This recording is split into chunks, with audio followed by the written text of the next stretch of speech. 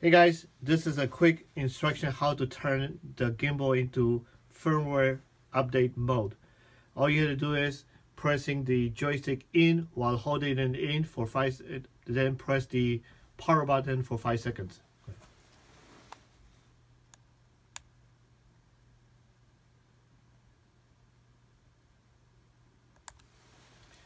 Now you see the LED lights is flashing blue like that. That's mean it is an update mode ready. The next thing you do is you plug the USB cable, this USB cable into this port here, and then you run the software. It should go into the update mode.